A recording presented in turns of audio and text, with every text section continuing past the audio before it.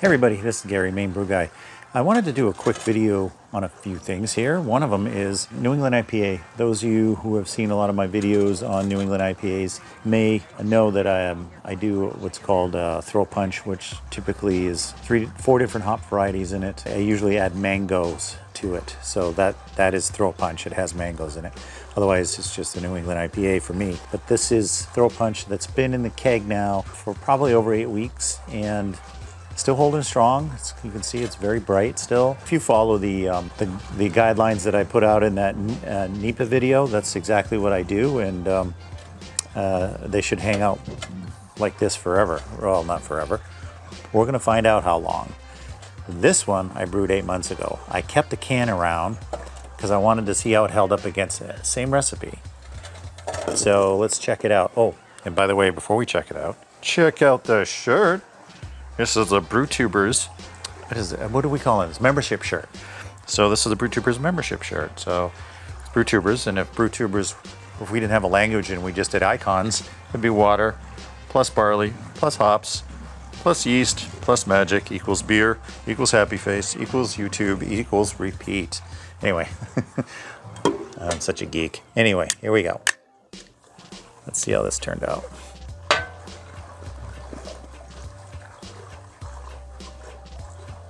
Right away I can tell you that this beer, now I gotta drink 2 of them.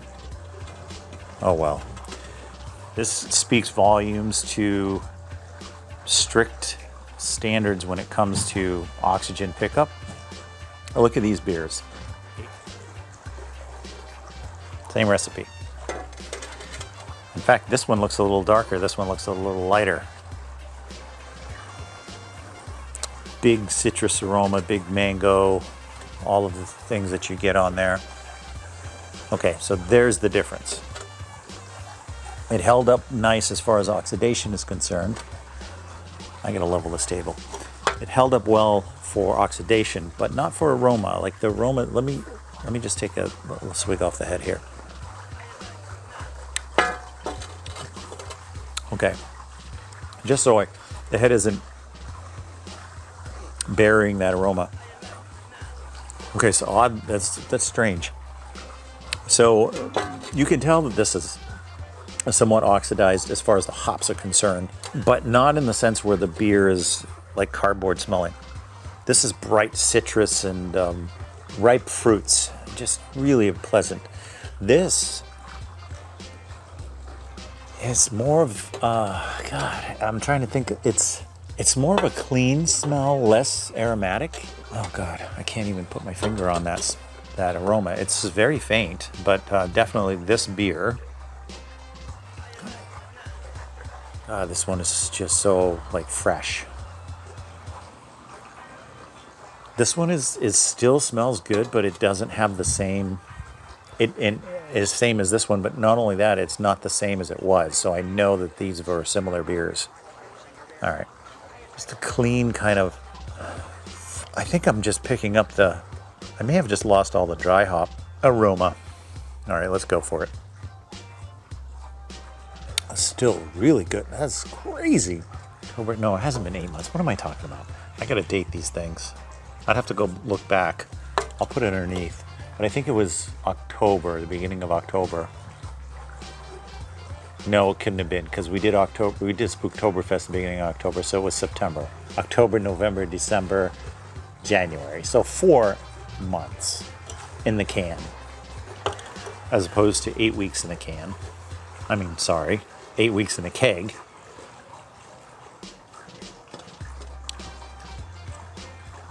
I've tasted, that is weird. So I have tasted this in commercial products before when New England IPAs have had, they were a little long on the tooth on the shelf. And I'm getting that same character, but it's not oxidized. Almost an onion quality, light onion quality.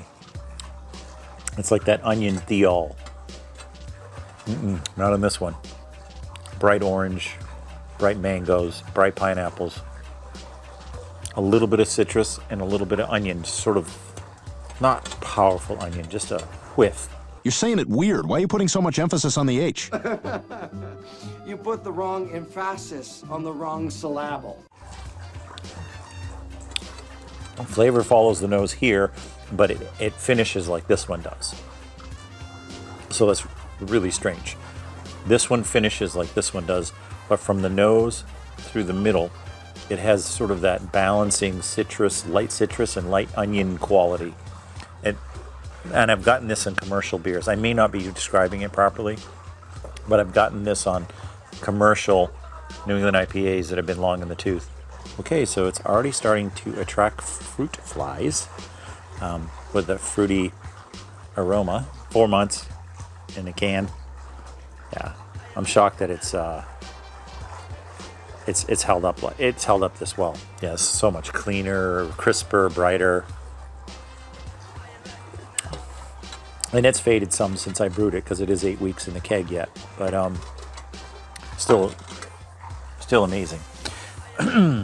Yeah, that's all I got. But I wanted to show you that going back to the original video and following strict practices, you can get good shelf stability on your New England IPAs if you're not drinking them fast.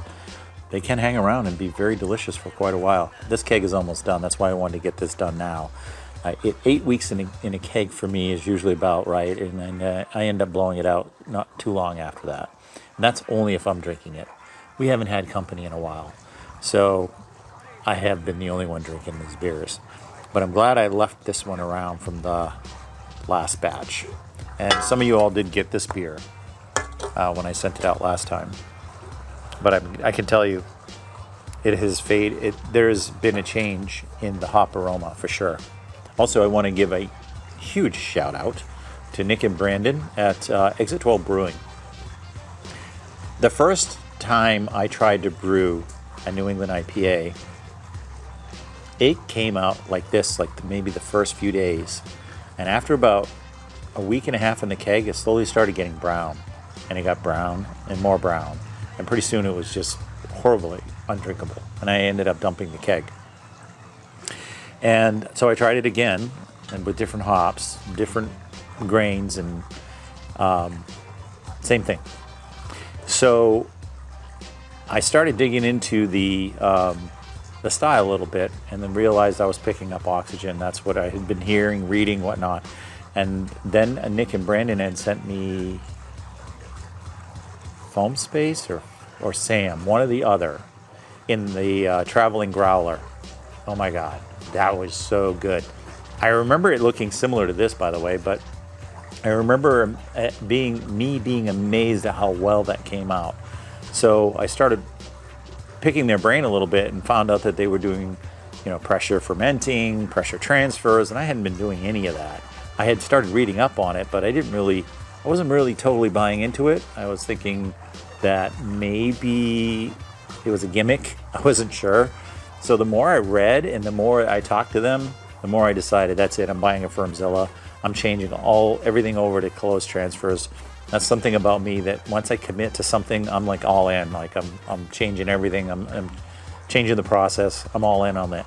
Yeah, so I got a big shout out to you guys that got me into that, thinking in that process and thinking down that road. Like, hey, maybe there is something to this pressure transfer, low oxygen pickup, pressure fermenting, you name it. All of the things that you guys turned me on to. When you sent me that beer, I was like, holy shit, you can make a really good New England IPA in the home brew space. Yeah, cheers to you guys for that. I'm gonna go with this one. It's my old motto, and I don't use it too much in my videos, but it really applies here. Share knowledge and brew great beer. Cheers.